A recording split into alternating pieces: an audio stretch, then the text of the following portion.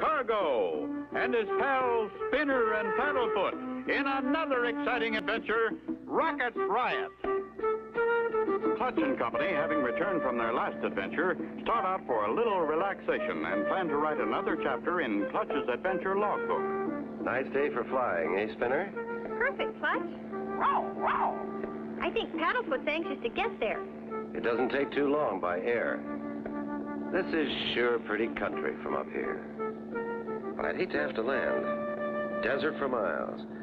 I'm afraid we'd have trouble finding water. They told us in school about the first settlers who crossed the desert. Water was their biggest problem, and a lot of them never made it. But since then, they found many uses for the desert. Oh, I don't like the sound of that at all. We'd better look for a spot to land.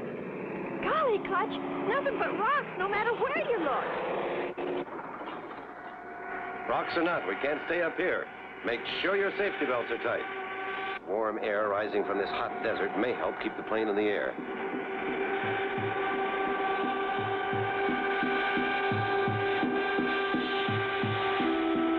See that little opening between those rocks, Clutch? Maybe you can set her down there. That's about the biggest clearing around, Spinner. Can't do any more than try.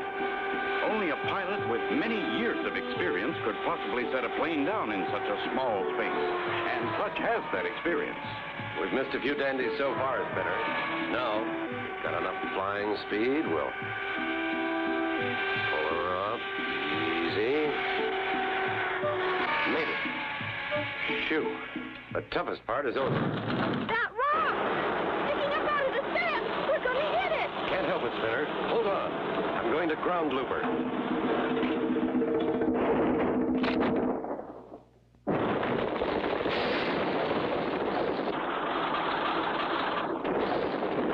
Comes to an abrupt stop. Then all is quiet. You okay, Spinner? I think I'm all in one piece.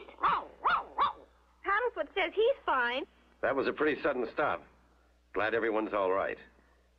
We'll cut that landing gear bolt. But the gear itself isn't damaged too much.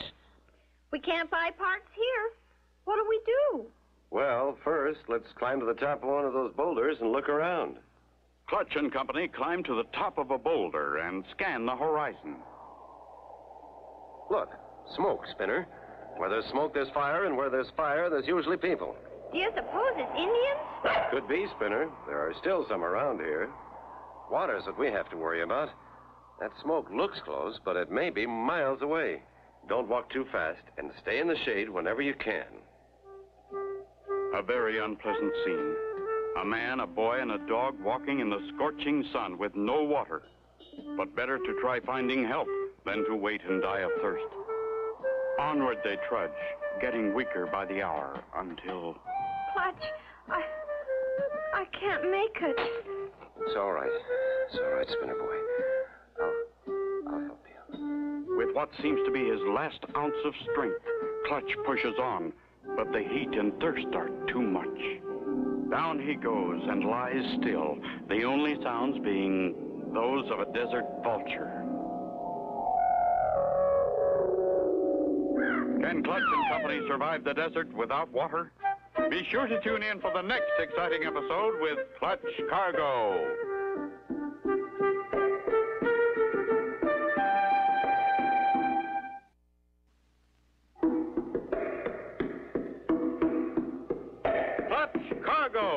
And his pals Spinner and Paddlefoot in another exciting adventure, Riot.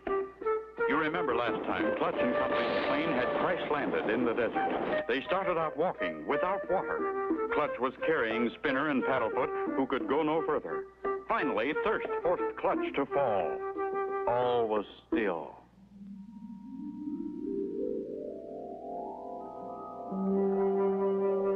What the... We found you lying on the desert.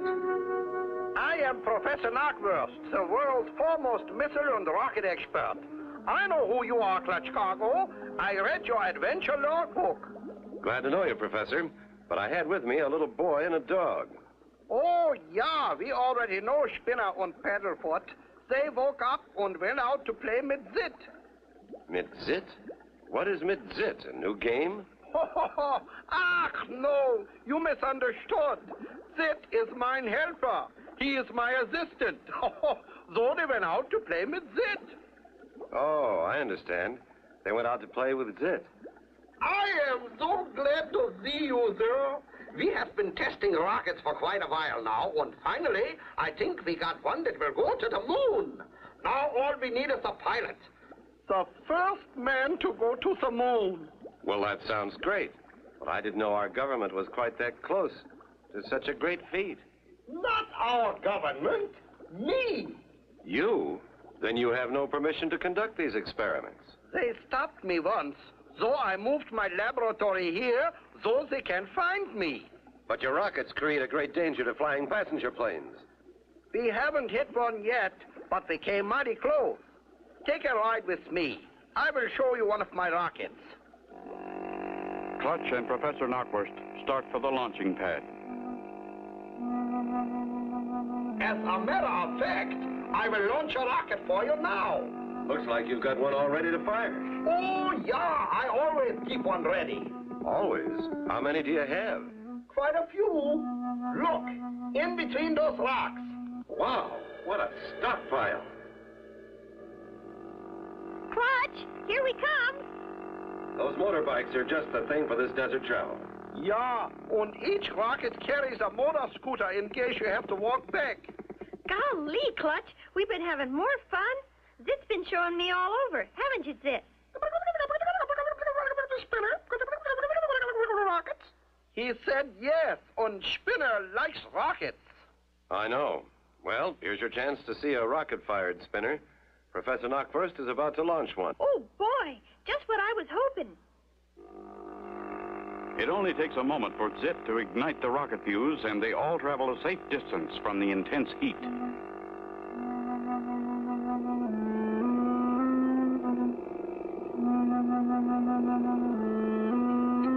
Only 5 more seconds. 4, 3, 2, 1. Blast off! Look, Clutch, something's happened. It's headed right at us. Will that runaway rocket hit Clutch and Company? Be sure to tune in for the next exciting episode with Clutch Cargo.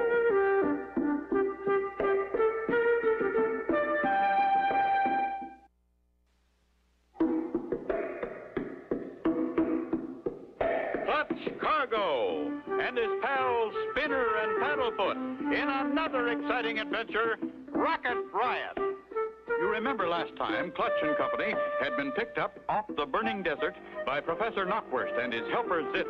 The professor, a rocket expert, had launched a huge rocket when suddenly... Hang on tight, Spinner. We've really got to move. Get out quick, Spinner. Flat on the ground. That rock may do it. Get behind it. Flat on the ground. Close to the rock. It's our only chance. That way. Look, she nosed herself into the ground. Whew. Now I know what it feels like to almost get scalped. She blew a fuse, but think nothing of it. We got more where that one came from. Zit, get another rocket. What'd he say? He said okay.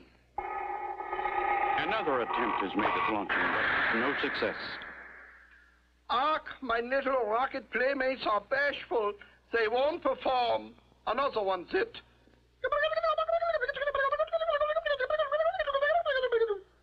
What'd he say? He said okay.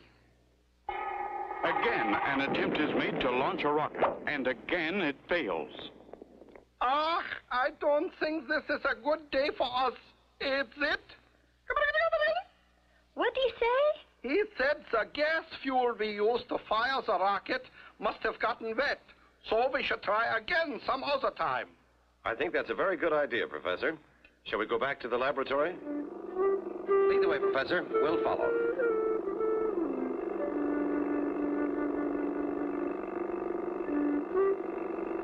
Clutch, maybe I shouldn't say it, but the professor seems kind of different, don't you think? Yes, I do, Spinner. I'm sure he's the man they call the strange scientist. You and Paddlefoot stick close to me and keep your eyes and ears open. This man is known to be very tricky. They're waiting for us. And I wonder who that lady is. This is the man who did the quick thinking when the rocket ran away. Agent X, this is Clutch Cargo, and this is Spinner and Paddlefoot. How do you do, ma'am? Very well, thank you. I saw your heroic act through my binoculars. You and your friends are very brave. Not really, but we had to do something, and that was the quickest way. I like you. You are very modest. In my country of Spiesville, you would receive a hero's welcome. Let me bestow that honor upon you now. Well,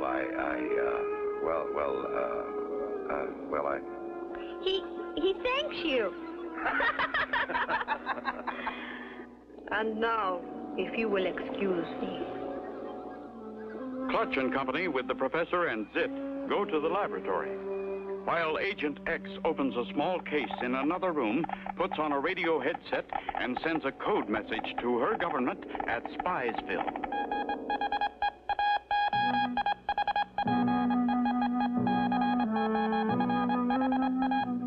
Good. Agent X says she has met Clutch Cargo and will soon kidnap him and land him on the moon for our government of Spiesville. Will Agent X succeed in kidnapping Clutch? Be sure to tune in for the next exciting episode with Clutch Cargo.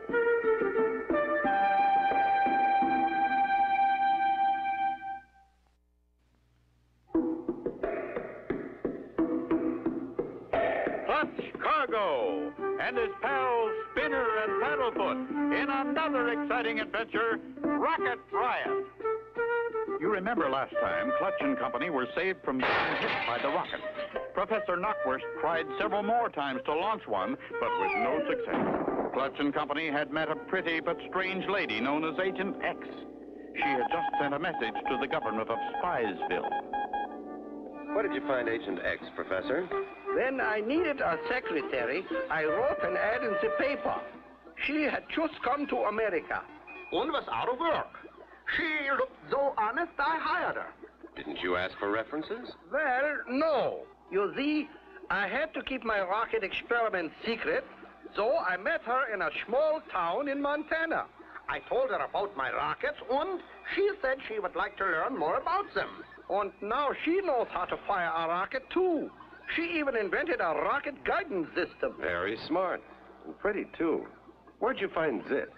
Ah, he fell into a factory packing case, and they shipped him to me. He liked it here, so he stayed. Remarkable.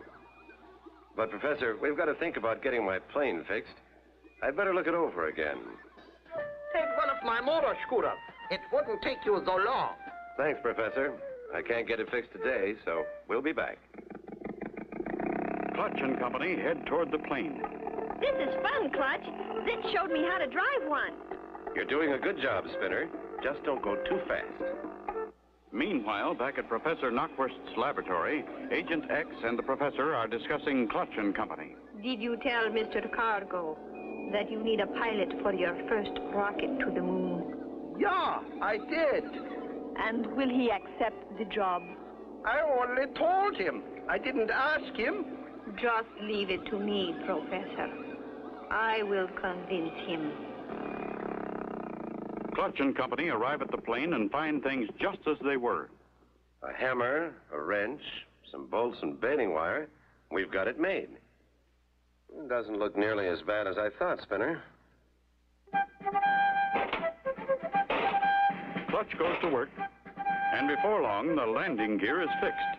Here she is, Clutch. As good as new. Not quite, Spinner, but she'll hold all right.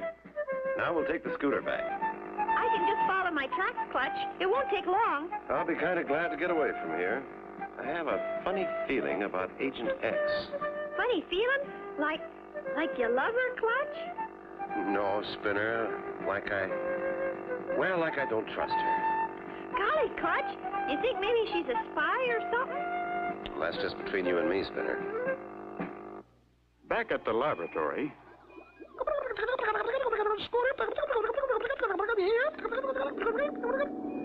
Thank you, Zit.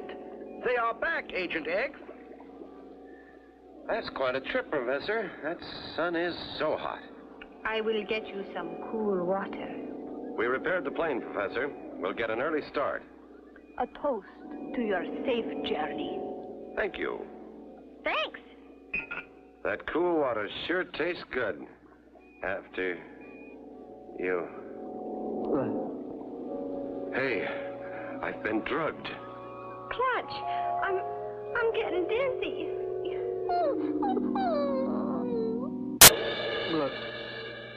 Will Agent X kidnap Clutch and Company?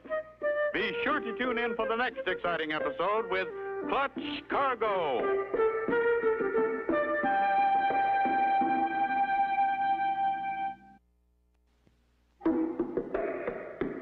Clutch Cargo and his pals Spinner and Paddlefoot in another exciting adventure, Rocket Riot. You remember last time Clutch and Company had repaired their plane. Agent X and the professor talked about sending Clutch to the moon. Agent X then drugged Clutch and Company's drinking water. Clutch and Company, unconscious from being drugged, are quickly put aboard a moon rocket. Everything is ready for the launching. Inside the nose cone, Clutch, Spinner, and Paddlefoot sit, strapped to their seats. 5 seconds. 4, 3, 2, 1. Blast off!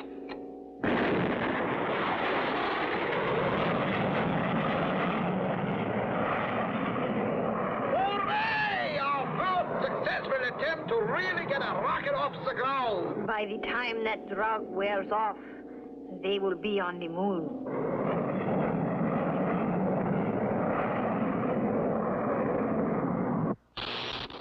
Right on course. It won't be long now and we'll have the first rocket on the moon. Jumping sauerkraut. How will we get him back to Earth? I never thought.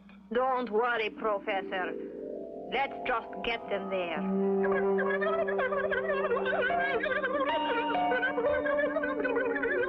Stop that sniveling. We are on the brink of a great success. Still unconscious and unaware of their plight, Clutch and Company sail upward toward the moon. Quick, Zit, grab that evil woman. Maybe I can change the rocket's course and bring them to Earth. Touch me and I'll smash the guidance system. But it's too late to stop him from grabbing her. Quick as a flash, Agent X kicks the machine. Oh, no. Now we have no way of steering the rockets. Inside the moon rocket, Clutch's hand moves. He's waking up. What happened? Where? Spinner, wake up. I am awake. We're in a rocket. We're gonna land on the moon. Looks like it, Spinner. Hold tight. Let's see if these button controls work. Clutch pushes the down button. They work, Spinner. We're coming down, and fast.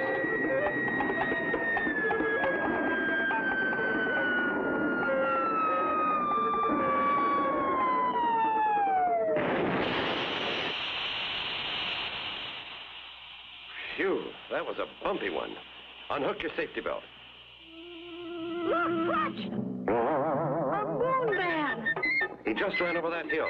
Come on, we'll follow him. We're near the top. Stay down. He may have gone to find help. Well, I'll be... Look here, Spinner. A movie company shooting a moon picture, and we landed on their movie set. Cut. You ruined the shot. The moon men have landed. I just saw their rocket. Just a moment, sir. He did see it. We were in it, but no, we're not from the moon.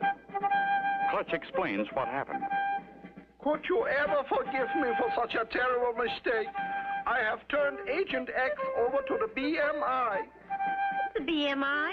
The bona fide moon investigators. Don't worry, Professor. We understand. All is forgiven. I know what he said. He said okay. No, he said no more big rockets. Just little spinner rockets for boys and girls. And for dogs. And so ends the story of Clutch Cargo and the Rocket Riot. Be sure to tune in for the next exciting adventure with Clutch Cargo and his pals Spinner and Paddlefoot.